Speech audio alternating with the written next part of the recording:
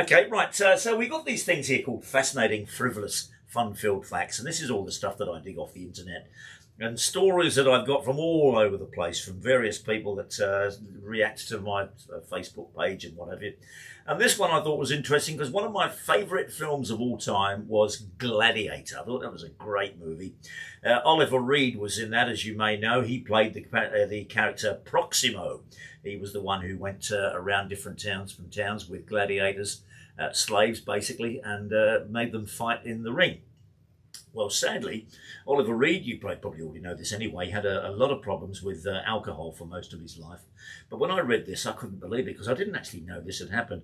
What happened during the filming of Gladiator, he challenged a British destroyer crew to a drinking contest at a Malta pub. So we're talking about the Royal Navy now. There's a lot of people on one of those ships.